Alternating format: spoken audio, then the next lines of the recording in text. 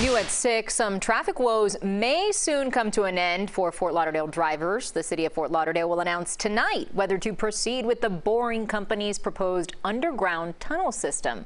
Tesla CEO Elon Musk, who also heads the Boring Company, presented the idea of creating underground tunnels within the city to alleviate congestion along the streets and highways. Fort Lauderdale Mayor Dean Trantalis calls the proposal a big win, not just for residents, but for visitors. The technology's there. It's just now having to come up with the will and to understand how really great advantage this will be to this community to finally have a way to get from point A to point B without having to be hassled by all the traffic.